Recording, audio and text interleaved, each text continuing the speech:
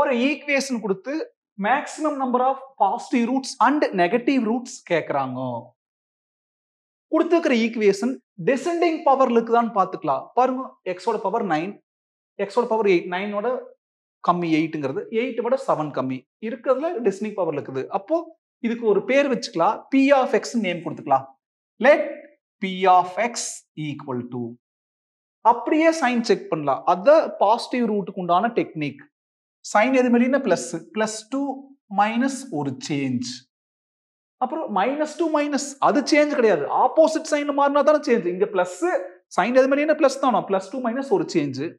பாருங்க, -2 minus change இல்ல. அப்போ எத்தனை சைன் சேஞ்ச்? ஒரே ஒரு சைன் சேஞ்ச் தான். நம்பர் ஆஃப் சைன் சேஞ்சஸ் எவ்வளோ? 1. அப்படின்னா maximum number of positive real roots அல்லது பாசிட்டிவ் ரூட்ஸ் எவ்வளோ? 1. நெகட்டிவ் ரூட்ஸ்க்கு என்ன டெக்னிக்? எக்ஸ்க்கு பதிலா -x னு ரீப்ளேஸ் பண்ணிட்டு அதுக்கப்புறம் சைன் சேஞ்சஸ் பார்க்கணும். அப்ப p of x க்கு பதிலா -x, x க்கு பதிலா -x the whole power 9 னா -x power 9. ஏன்னா ஆட் நம்பர் மைனஸ் வரப்ப மைனஸ் அப்படியே இருக்கு. அப்ப x power 9. x க்கு பதிலா -x the whole power 8, x power 8. ஏன்னா 8ங்கிறது ஈவன், அப்ப மைனஸ் ஆயிரு பிளஸ் ஆயிரு, x power 8. அப்ப இந்த -5 அப்படி இருக்கு, -5 x power 8. அப்புறம் x க்கு பதிலா -x the whole power 7 -x power 7. அப்ப இங்க ஆல்ரெடி ஒரு மைனஸ், இது கூட minus சேர்றப்போ plus 14x power 7 equal to 0. இப்ப சைன் சேஞ்சஸ் பாருங்க, மைனஸ்ல இருந்து மைனஸ், அது சைன் சேஞ்ச் கிடையாது.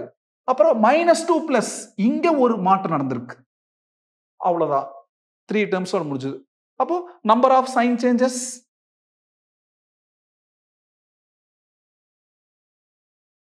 எவ்வளோ? ஒன்னே ஒன்று தான். அப்படின்னா maximum number of negative roots எவ்வளோ? 1.